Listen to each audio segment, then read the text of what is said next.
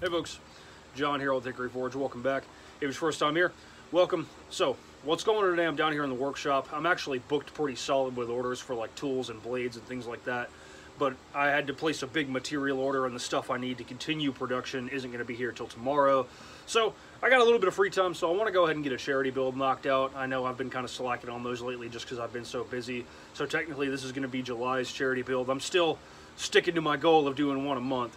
But what I got here is a bar of some really coarse grained wrought iron. If you've seen the last Viking Axe video I made, this is what I used to make the eye wrap, and it had real pretty grain. Here, I got a scrap piece of 1095. We're going to flatten some of this stuff out and stack up a sand my billet and go from there.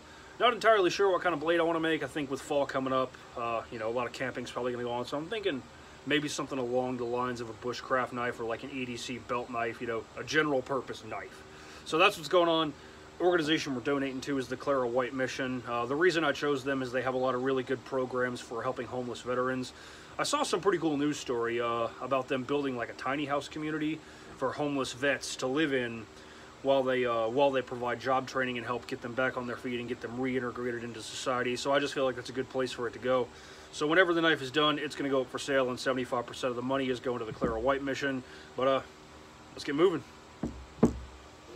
So, first thing I'm going to do is take this to a cutoff hardy and cut it in half, because right now it's like a weird size. It's too long and unwieldy to really hold with tongs, but it's too short to hold it with your hands. So I'm just going to cut it in half and then just flatten both the pieces out and go from there. There's other stuff I want to use this for, so I'm going to go ahead and flatten out the whole bar. And then just take and forge it flat. You know, with wrought iron you want to work it pretty hot to avoid splitting the fibers, but other than that, just hit it with a hammer till it's flat. So, about half an hour of good hammer work later, we got both these bars flattened out. They're about 3/8 of an inch thick or so they're a good, you know, all-around usable thickness. That big piece I'm just going to set to the side. I got other projects planned for that. And the small piece is what we're going to cut up to stack up our billet. Probably not going to use all of it, but we'll use some of it. So I actually ended up using pretty much that whole bar. We just got that one little offcut. But anyway, we're going to get our 1095 trimmed down so it mates up a little better. We're going to grind all the surfaces to be welded flat and smooth and everything, so we don't got to deal with any inclusions, hopefully, or anything like that. We'll get it tacked up and keep moving. Alrighty, got all the pieces cleaned, degreased, and tacked together. It's looking good. I'll get a little bit of heat on this guy, give it some flux, and then bring it up to welding heat and consolidate this stuff. So, first weld, just one quick gentle pass to get it to stick together. Brush it, flux it, back in the fire.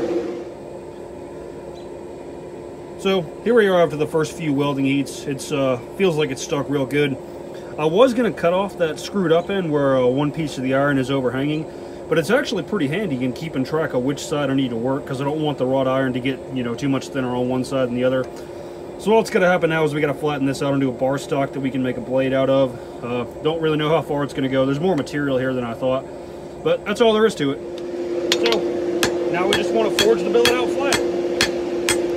Nothing to it, really. I'm probably going to take it all the way where I need it to go with welding heats to avoid stressing the welds and to avoid splitting the grain of the wrought iron.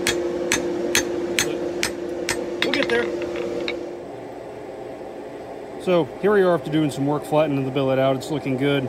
Still a little bit on the thick side, but this is about where you start to get a rough idea of how much steel you actually have. Right now I've got about 8.5 inches of material that's about 1/4 inch thick by about 1.5 inches wide. It's a tiny, tiny bit less length than I want, so I do think I'm going to forge in the shape of the handle to preserve a little more material for the blade. So, I'm thinking something along the lines of a French pattern fur trade knife with about a 5-inch blade. So I'm going to preserve about 5.5 inches of material. Set a mark right there. And then forge all this in to make the handle. Nothing to it, really. So, didn't have to move a lot of material at all to get the length I was looking for in the handle. I'm going to let this thing cool on its own, break for lunch, and then hit the grinder and see what we got. So, got our billet cooled off. I got the profile I want to make marked out. You know, nothing to it really. Got a nice elongated teardrop shaped handle. I like those. I feel like they're comfortable and they look good, and flows into the drop point real nice. What I'm going to do, I'm going to get the profile ground out, and before I bring this thing down to its finished thickness, I'm going to dip it in the acid and see where my core is, because I feel like it might have gotten kind of off axis during the forging. I don't know if you can see or not, but I feel like one of these sides might need to be flattened more than the other before it's done to make everything look good. So that's what's happening now.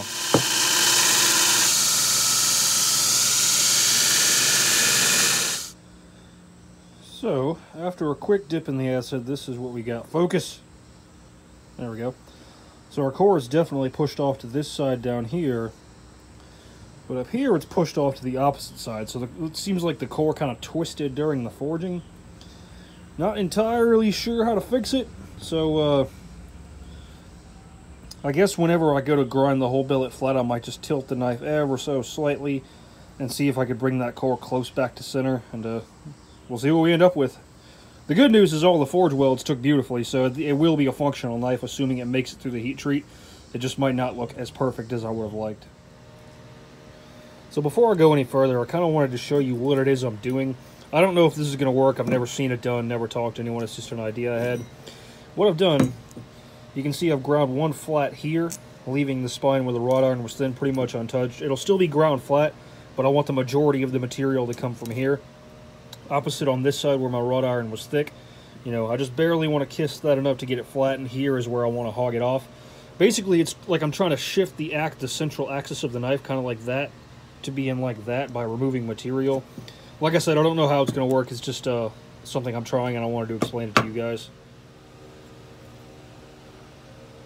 Alrighty, so we got the spine down to about 3/16 of an inch. That's about where I want it. Edge is still a little thicker, but that's okay. That'll come out when we do the bevels. I don't know if you can see or not. It's a lot better than it was. It's still not perfectly in the center, but it's better than it was. So, yeah, we'll keep moving. We'll get the bevel struck in and go from there. So, this is just a quick test etch before heat treat. Looks like we got our 1095 along the whole cutting edge, so that's good. A little bit still on the edge up there, but there's plenty of meat to come out of this thing. Ready? Just give me a little touch mark on there, right about there. Perfect. Alrighty, got the touch mark in there. It's looking good. I took the flats up to 220 before I stamped it, so hopefully when I go to polish them back out, I don't have to grind, I don't have to remove enough material to really distort it. But we'll go ahead and normalize this thing 3 times and get it ready to go. Alrighty, going in for the quench. 1095 all quench steel, nothing special.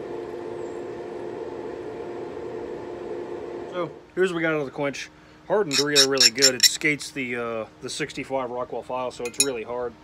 But we did pick up a pretty significant warp, so I'm going to clamp it to a straight piece of steel and during the tempering process, and that should bring it back to where I can fix it on the grinder. But I'm going to give it an hour at 450 and check it again, and then do as many cycles of that as I need to. On something like, you know, an outdoor knife, you want a Rockwell in the high 50s, so 65 is way too hard. So we'll temper this baby and we'll keep moving. So it's like 2 weeks later, I'm finally getting another chance to work on this thing. This thing was tempered at 400 degrees for an hour and a half twice. Rockwell is where I want it. There's still the tiniest bit of warping up at the very tip. I don't know if you can see or not. But there's enough there to get that out in the grind, so I'm not too worried about it. So before I go any further, I'm going to go ahead and put some heat into the tang just because I forgot to drill the holes before heat treat, just to make sure it's good and soft, and we'll keep moving. Alrighty, got my 2 pinholes drilled as well as a bunch of other ones for just to reduce the weight and help give the epoxy something to grab onto. So what's got to happen now, got to go back through, sand the tank completely flat, and make sure you know, it's good to go for scale fit up. I left it slightly thicker than the rest of the knife for that exact reason. We'll true up the grind, bring the edge down a little bit, take it up the grits. I might actually end up hand sanding the flats because there's just not a lot of room to play with, and I don't want to hog off a bunch of material. I tell you, it was pretty interesting drilling through the handle of this billet. There's a pretty noticeable difference in drilling through the wrought iron and the 1095, even back here in the tang where it isn't hardened. You know, just kind of cool.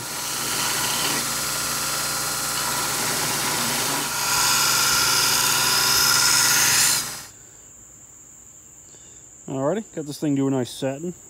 Grain of the iron starting to show through. It's going to look cool. But we'll throw it in the acid and start working on the scales. So, after the first etching cycle, I could see up at the tip the wrought iron was running kind of across the edge. So I took off about a ½ inch of material, did a little bit of creative grinding to the bevels, and Now we got our 1095 running the whole length of the edge, you know, just barely up there at the tip, but it is hard across the whole edge. So we'll just keep going through the etching until we get the surface finish we want.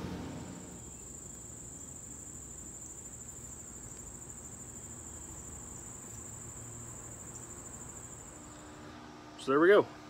One wrought iron, 1095 Sanmai. Really happy with the way the blade came out. This wrought iron's got a really interesting texture. It's almost like tree bark. It's kind of cool. But with African blackwood for the handle, simple copper pins, nothing crazy. I skipped over the making the handle because you've seen me make handles 1,000 times, and also the video's running kind of long. I like to keep the videos at or around 10 minutes or so, and I think we're already pushing like 15 just because this whole thing was such a long process. But anyway, there's that. This knife's going to go up for sale on the Etsy with 75% of the money being donated to the Clara White Mission, the nonprofit we talked about at the start of the video. Also, I just kind of wanted to take a second to talk to you guys about what's been going on here at the shop. If you don't know, I do smith full-time now. You know, this is my day job. And business has been really, really good to the point where I actually almost kind of struggle to keep up sometimes. You know, I'm one guy and I do everything by hand. I am saving money pretty aggressively for a forge press, and once I get one of those, that's going to cut a lot of the time it takes to complete a lot of things down, and hopefully I should have more time to, you know, get back to making regular YouTube content for you guys. But anyway, there's that. If you like what you saw, like, share, subscribe, all that jazz. Always more cool stuff coming. Patrons of the channel, big thanks to you guys. Those of you who purchase work and off the Etsy and place custom commissions, big thanks to you guys. And that's all I got for you. Y'all take care.